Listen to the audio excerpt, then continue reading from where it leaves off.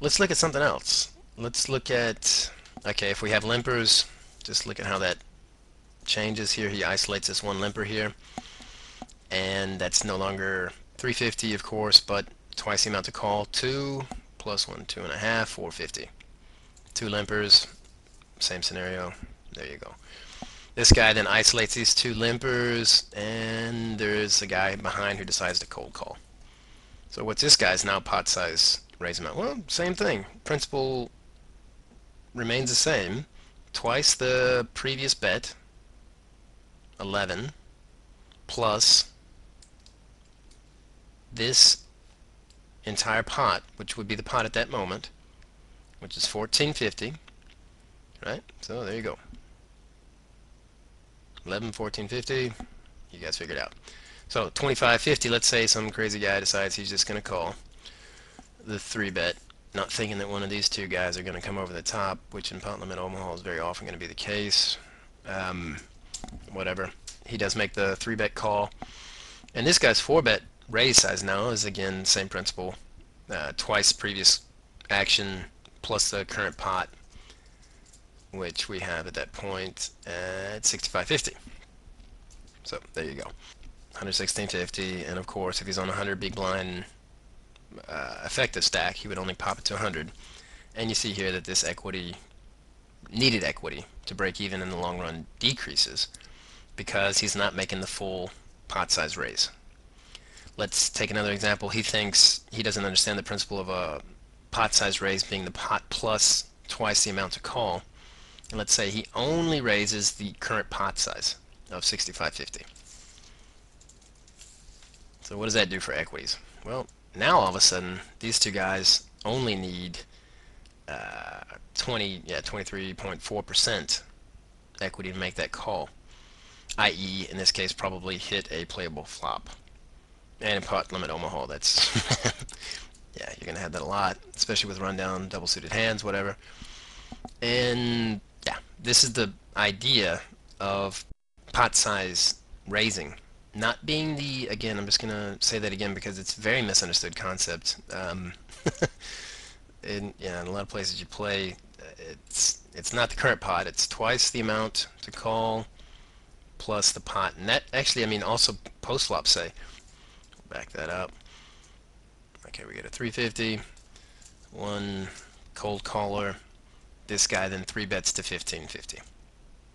All right, and let's say we get one caller after the fact for 12. Alright, the pot then at that point is going to be exactly 36. And when somebody then leads for a pot size bet, it's going to be, of course, 36 because it is pot, i.e. 36, times twice amount to call, which is 0 at that point, and also in that case the principle holds true. I hope that's clear, guys. Pot size betting, this is very, very important, and yeah, of course, crucial for any pot limit Omaha players out there. But I want to give you guys a shortcut, and this would apply to no limit hold'em. This would apply to anything, yeah, pot limit, whatever, pretty generally. And this is what I had coined 3-timing. Okay, 3-timing the previous action is what's meant with that. So what we're going to do here is, let's take, instead of our pot size formula, pot size bet formula, let's do 3 times the previous action. What does that come to? 3. Good. Just update this. Okay.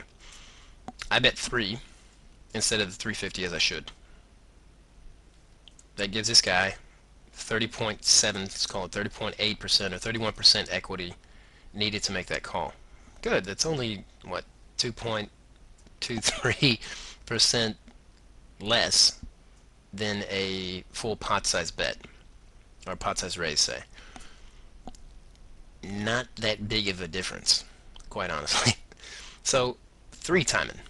I'm not gonna sit there and think, oh shit, maybe in the heat of the battle, what's it, pot times pot plus 2, what am? No, just 3-time it. Just to make it simple, just keep my life easy and simple. Let's say there's a limper here. Good. If I just 3 times the bet, Now these guys are getting 26%. That is a bit of a difference.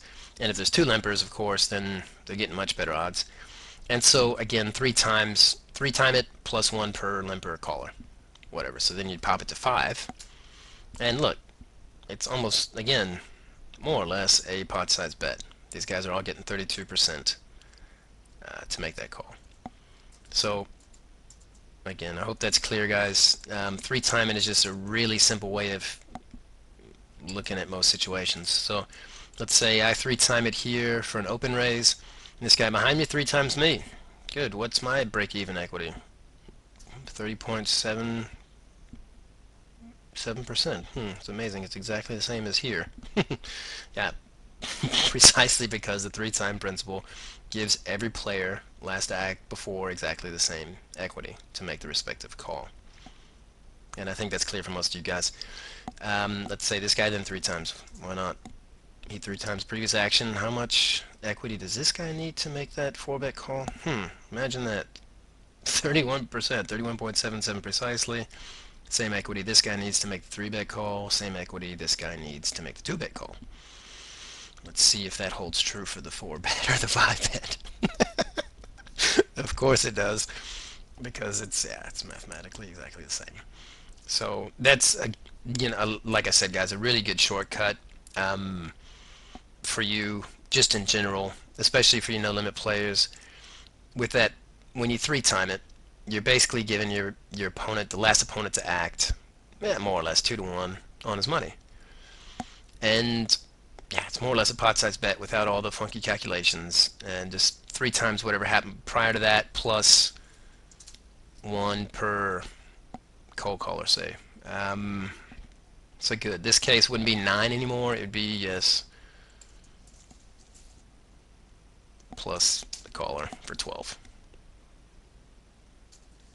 If we get a 12er here, this is no longer going to be just 3 times the 12, but it's going to be 3 times that plus this, and if you wanted to be really exact, then you'd add that 2. There you go, for 50. Let's just say we just kind of ignored the open raiser and the cold caller. Again, I pop that just to 3 times the previous action plus 1 per caller in that case as a 4-bet, and these guys are respectively getting, again, 31% on the money. So yeah, just three timing I think is a really good principle. It's something you should definitely implement into your game, especially on the fly. You can do that pretty much any time, and for you beginning players, you can go with a very simple principle of 3. Open raise 3 times the big blind plus 1 per limp or whatever. 3-bet 3 times previous action works just fine, plus 1 per cold caller, say. If not, whatever. 4-bet 3 times previous action to 27, and you're always giving these guys about, again, 2-to-1 odds more or less to make that call, and they need 30.77% equity to break even in the long run. And that, if you're on the flop, they're not going to have that in a million years with the flush draw. Flush draw is only 19% equity that they'll have, or probability that they'll complete on the next card. Yeah, good. And you guys have seen all the tables on the different outlets, and I won't go into greater detail because we have covered that already in the poker math videos. But this pot limit Omaha bet sizing and respective equity calculator is also something that's available to the members of our site, and it's actually in the same workbook, Excel workbook, as the no limit bet sizing calculator.